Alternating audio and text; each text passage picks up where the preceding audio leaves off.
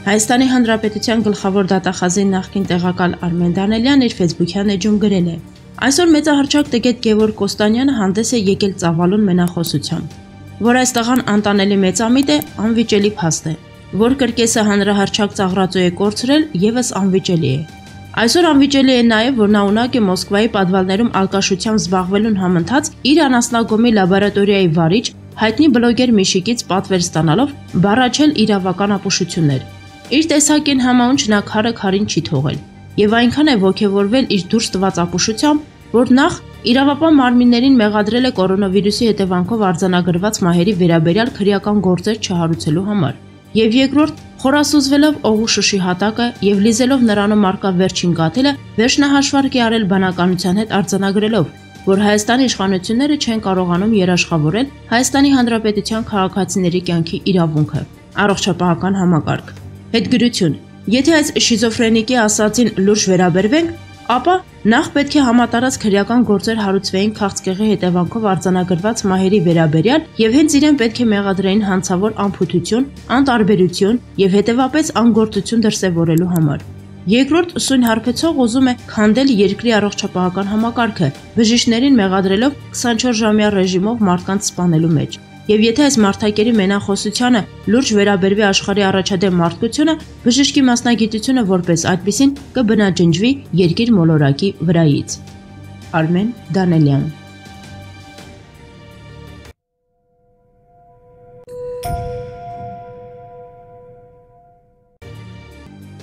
Վովա ջան, գոնե Կայենի անունը մի տուր։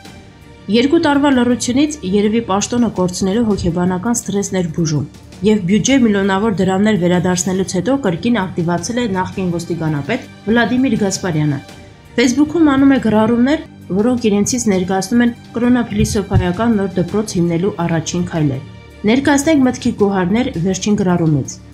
Ինչպես որ դատարկ տեղը տիրոջդ անունը չպիտի տաս, այնպես էլ դատարկ տեղը մի վախեցրեք մարդկանց հների վերադարձի հուչ սպառնալիքով։ Ասում եմ, երկրից ջրերը փոխվել են, ու մեզանից է կախված հեզուլալվելուց հետո ով կապրի պարզ ջրերում եւ ով անիծված ու հալածական կդեգերի երկրի երեսին։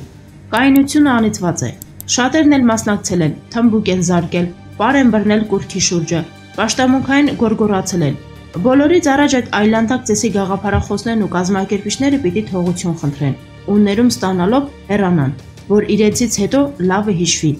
Իսկ լավ գործեր, կրկնում եմ, կան։ Օրինակ երկիր այնպիսի ծայրահեղ վիճակի բերեցին, որ վերջապես ջոկվեց չարը բարուց, լավը վատից, դավաճանը հավատավորից։ Մեզ այնքան մոտեցրին աղետի եզրին, որ գործով սկսեցինք սիրել հայրենիքը։ Պատիվ ունեմ արտահայտությունը հայրենիքից հետո ամենաթանկն է մեզ, զինվորականներից համար, ու երանի նրան, ով վաստակում է այն բարձրաձայնելու իրավունքը։ 4-րդ իշխանությունը ներկայացնում է. Պարոն նախկին դերասան ու ոստիկանապետ, հիմա ով է դատարկ տեղը տալիս տիրոջ անունը, ով է փորձում տիրոջ անվան տակ թաքնվելով հեղաշրջման եւ ռևանշի փորձեր կազմակերպել։ Կայենի մասով ընդհանրապես չարժե ծավալվել։ Վազգեն Սարգսյանի եղբայր անվանածը իրավունք ուներ դավաճանել նրա մյուս եղբորը կամ ճանապարհ անցնել նրանց հետ, որոնք անարգում էին Գրետա Մայրիկին, ստիպելով օրեր շարունակ նստել անձրևի տակ, չարժանացնելով ընդունելության։ Այս խոհափիլիսոփայական տրակտատը գրեիք 2017 թվականի ապրիլի 2-ին եւ ասեիք. այս ինչ եք անում, ինչպես կարելի է 120 երիտասարդների զոհվելու տարելիցին ստորացնել ժողովրդին եւ այնուհետեւ հրավառություն կազմակերպել։ Այդ այլանդակ ծեսը մի քանի օր ուշ արեք եւ մի վիրավորեք մի ամբողջ ազգի, որը սգում է իր հերոսների մահը։ Գործով սիրեցինք հայրենիքը։ Սա ինքնախոստովանություն է, այսինքն մինչեւ պաշտոնը կորցնելը միայն բաժակաճառի տեսքով էիք սիրում, թե ասենք հատկապես սիրով պորտկումներ էին լինում, երբ թանկարժեք նվերի վրա լինում էր նաև Հայաստանի զինանշանը։ Բա որ սիրում էիք, ինչու երկիրը հասցրեցիք այս վիճակին։ Սիրելով էիք ծեծում, ահաբեկում, ստորացնում նրա քաղաքացիներին։ Պատիվ ունեմ իմ մասով, ինչպես ասում էր դասականը, իա, իրոք, նոր եք ձեռք բերել, որտեղից եք գնել եւ ինչ արժեն։ Բա այդ պատիվը ուր էր, երբ արշակը պետավտոտեսուչների Լևի հոսքագիծ էր բացել։ Բա պատիվ կար, որ ռազմական ոստիկանության սպաներին ստիպում էի գնային եւ Սաշիկի վարորդ աշխատեին։ Ամբողջ կյանքում ոստիկան աշխատած Սևանի շքեղագույն ամառանոցը հաստատ անպատիվ գործարքների շնորհիվ չի կառուցել։ Հաստատ նույնը չի վերաբերվում Փեսայի ամերիկյան միլիոնավոր դոլարների անշարժ գույքին։ Նյութի աղբյուր 4-րդ AM։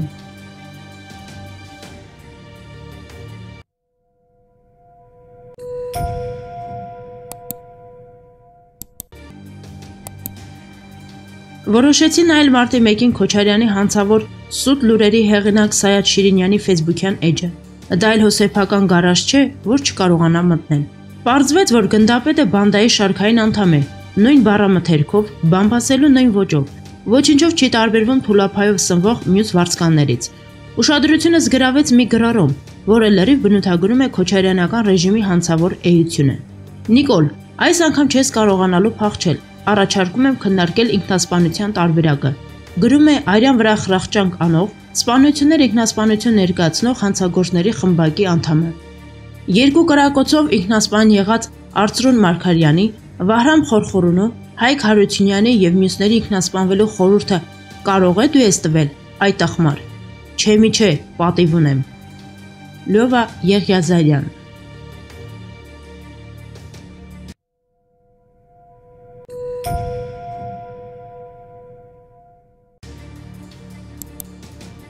Մինասյանի համակարգիչը կպատասխանի ով է կոռուպցիոները։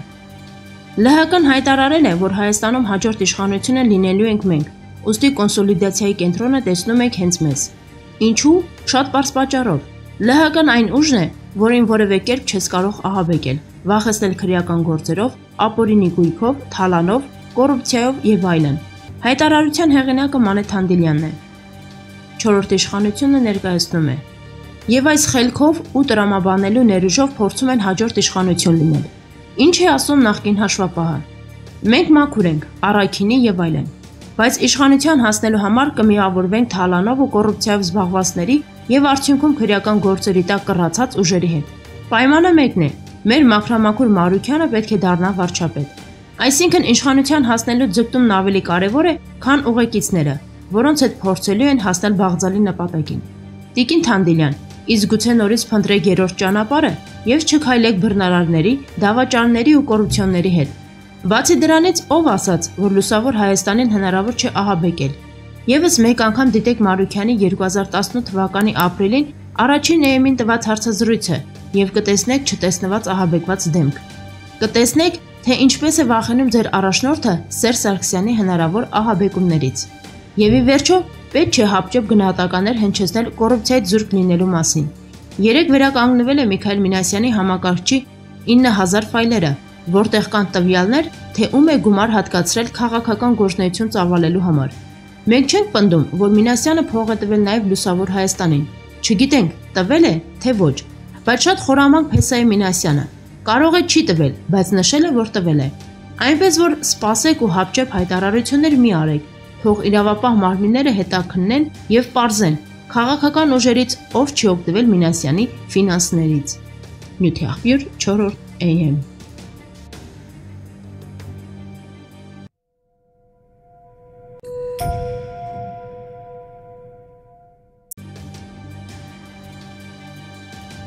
Երբ Սերժը ղեկավարում էր երկրի ազգային անվտանգության համակարգը, այդ ժամանակ տեղ ունեցավ հայ ժողովրդի պատմության ամենախայտառակ ու արյունալի իրադարձություններից մեկը։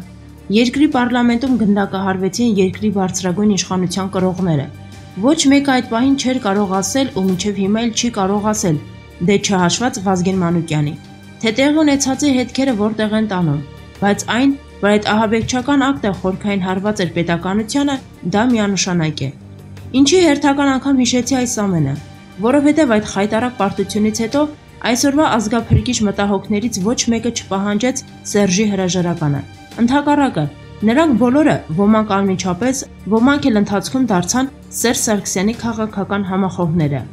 Սա է իրականությունը, եւ ոչ մեկ այդ իրականությունը չի կարող լղոզել, որովհետև ինչքան էլ փորձենք ձեր գաղափարական հայրենիքի ու հանցավոր կապիտալի միջոցով խաղալ քաղաքական կուլիսներում, միևնույն է, հաղթող լինելու է հայաստանցի մարդը։ Գագիկ Քամալյան։